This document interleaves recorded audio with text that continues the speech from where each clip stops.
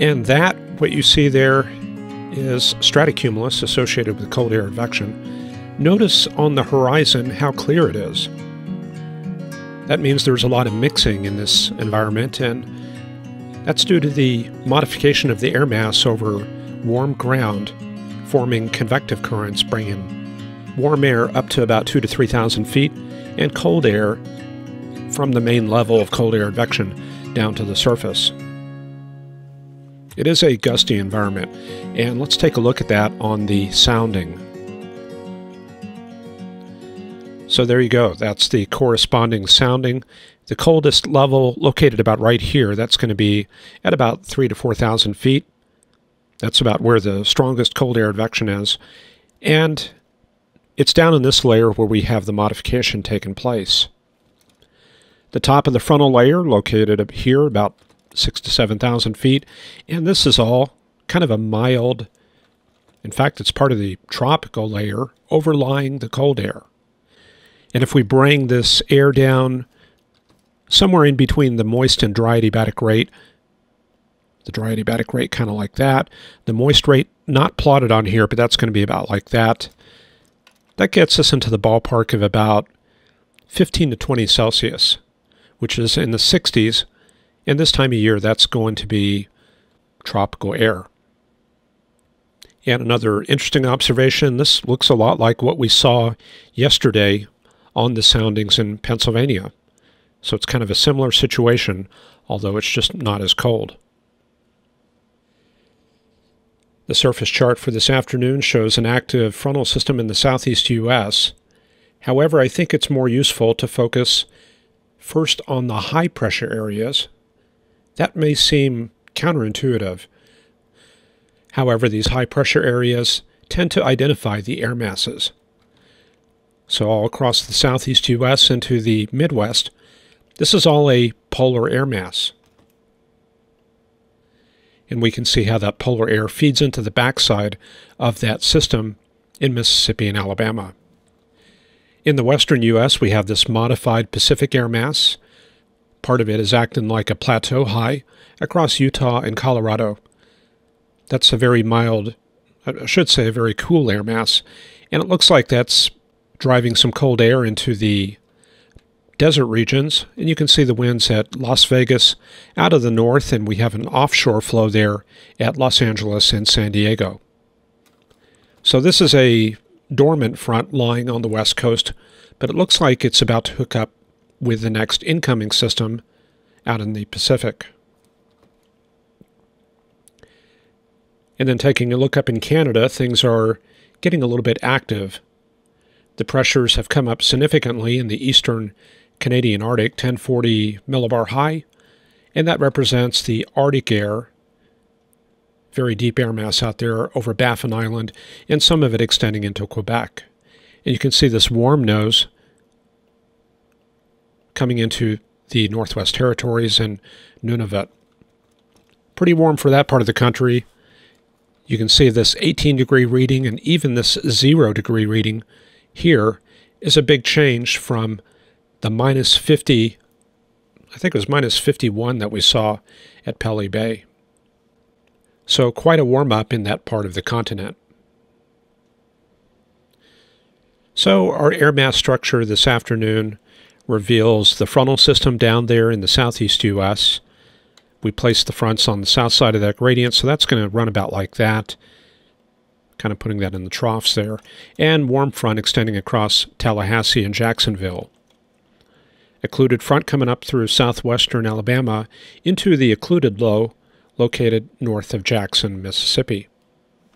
Up to the north, there's the air mass source region. You can see that there's very little thickness contrast, and that underscores the very homogeneous nature of that air mass.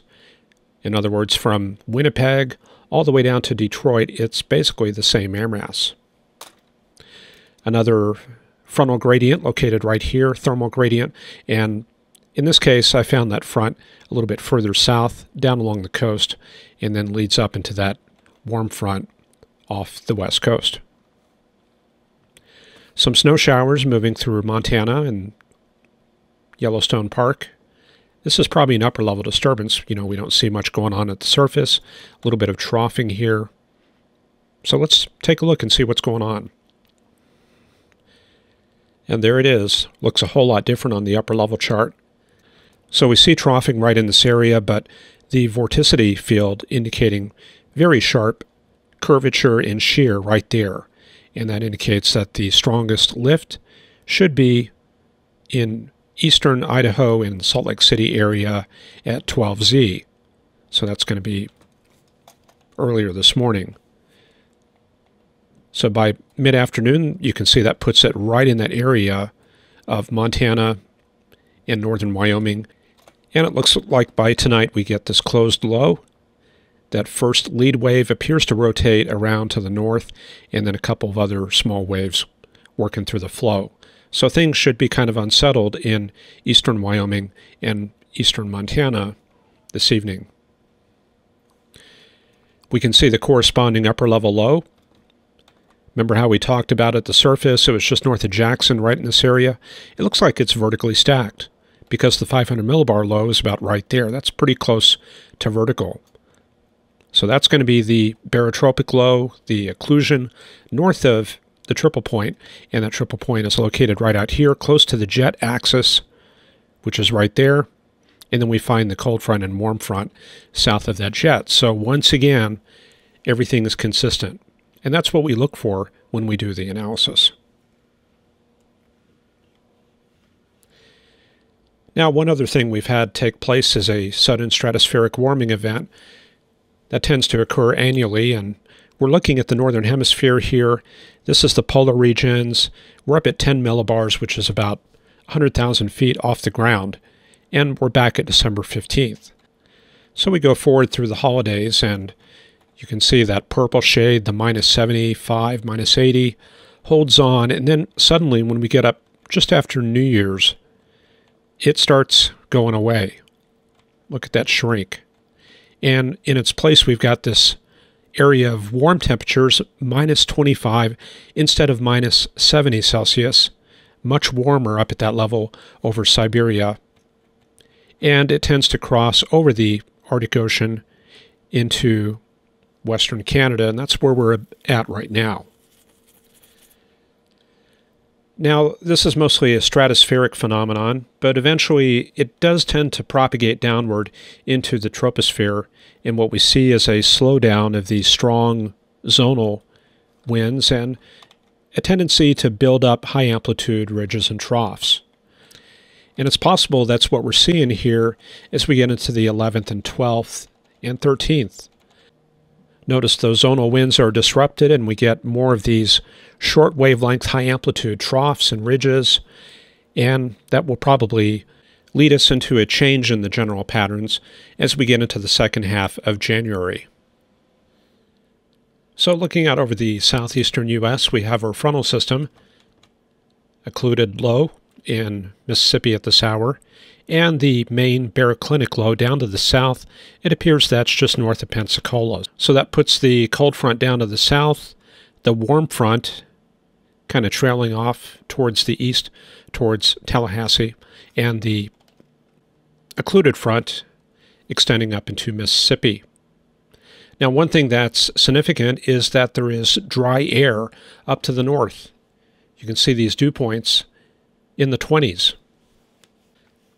And I'm going to take you to a sounding profile in Georgia, say right around this area here. And we'll just click on this area up in the northwest part of Georgia. And you can see that there is significant dry air in the lower levels. Most of our dynamic processes producing precipitation are up at this level. That's going to be a lot of altostratus and nimbostratus, and down below it, drier air. What that means is that there's going to be prolific wet bulbing taking place. You've basically got precip coming down into that dry layer. That's going to evaporate and produce evaporational cooling, and also the presence of that dry air allows the wet bulb temperature to be much colder than normal. In fact, let me plot that wet bulb temperature. It's going to be this line right in the middle. And you can see that it's below zero all the way down to just above the surface at about 1,000 feet. So even though temperatures are above freezing all the way up to 6,000 or 7,000 feet, this is going to support frozen precipitation coming down almost all the way to the surface. And that's a big reason why ice pellets have been reported in parts of Alabama, even with temperatures in the 40s today. So the cooling as that weather system approaches is in part due to the wet bulbing taking place beneath the precip layer. And also this points to a kind of a delayed onset of precipitation as that virga goes through the process of moistening the lower levels, raising the dew point and wet bulb temperatures down there, and eventually that makes it easier for that precip to reach the surface. The high-resolution rapid refresh model showing that most of it does remain liquid, even though wet bulbing is taking place. However, as we go forward with time, a few spots of snow and mixed precip show up in the northern tier counties of Alabama, Georgia, and South Carolina going into tonight. So putting that together and looking at the general weather forecast, lots of cold air across the eastern U.S., and that weather system down in Alabama and Georgia will interact with that to some extent. However, it is moving off into the Atlantic and will be out of the picture by Saturday. Cold air settles in across much of the country, just a gradual reinforcement of cold air as it oozes southward. However, in Texas, return flow is setting up. So we're going to see warm air advection get established in that part of the country. But the main cold front still well to the south, so that warm front is going to take time to move up northward. But before it does, look at that thermal packing out there in Utah on Saturday. That's our next weather system coming out of the northwest U.S. And you're going to see that active area come into New Mexico and develop further before that warm front can move northward. And here is where we're at for Saturday night. There's the cold front, there's the warm front, still south of the Rio Grande, and to the north we have an occlusion going back into eastern New Mexico. North of the warm front, extensive warm air advection will set up. So at 8:50, you're going to see some pretty strong flow coming up over that cold dome.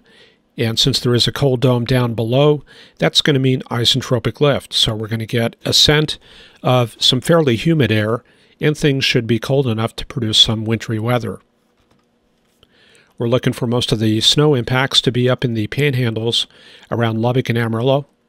In fact, I think maybe the model has trended a little further north. However, it is going to drag that area of wintry weather, possibly through the Dallas area, into Waco and into East Texas. So we'll be watching for that here. Back behind it, here's the cold air mass driving in on the backside, pretty similar to what we have today. And then things end up on Monday being about where they're at today. So yet another system down to the south, a little bit more snow involved in parts of Mississippi and maybe Georgia. Looks like now it's starting to interact with some warm air. And this was expected originally to go up into the northeast U.S. and become a nor'easter, but the GFS and the European model have backed off on that. In fact, let's see what the European model is doing.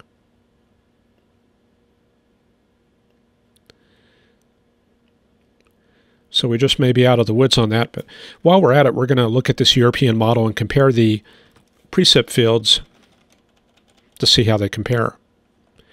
European going a little bit further south, almost to the Midland area, dragging that precip, the snow and mixed precip through the Abilene area and into Waco and Dallas. So pretty good agreement with the GFS, bringing snow and mixed precip all the way into Louisiana, maybe just north of Baton Rouge, and then crossing into Mississippi, and then we get the interaction with the moist tropical air, and it backs off a little bit. And then for the northeast U.S., European model still looking for some snow up there in New York and Philadelphia, a little bit further north than the GFS, and bringing it up into Boston for Tuesday night. Then the next system, you'll notice that we can't really see the thickness fields on the European model for whatever reason. We don't have the complete fields. However, I do see a little bit of precip in Wyoming next Friday, so we really need to back off and go back to the GFS to see what's happening. These thickness fields are very important for systems crossing the Rockies. So bringing it back up to Friday, yeah, things are active up there. You can see all the detail that we're missing by not having that thickness field. See all that strong thermal packing up to the north? This is going to be a new system coming south. Looks like a front kind of set up like that right there. Maybe an occlusion out towards Minnesota. But this is kind of an Alberta clipper that's found a little bit further south than where we normally see it. So that's going to mean probably some snows there for Colorado. And let's see, that drives southward. And it looks like it just gets undercut by this strong ridge. But that's a pretty good hit of cold air coming southward. 528 decameters coming all the way down to Texas, and 510s up to the north. The GFS does have a cold bias, but we're starting to get within that 200-hour range. So maybe this is tied to that sudden stratospheric warming, letting some of that cold air down as the zonal components start to diminish. So I'm not saying that's what's going to happen, but it is a possibility as we get into the middle of January. And that's about all I got for this edition of Forecast Lab. Thanks to our new supporters. No new supporters since December 27th. How is that possible when we had 5,000 views late last week? Well, I guess that will forever be a mystery. But if you want to see these videos keep coming, we need your support. Go to our Patreon link, which I'll put up right here, and support us. It would be very much appreciated. Okay, until tomorrow, we'll see you later. Have a good one. Bye-bye.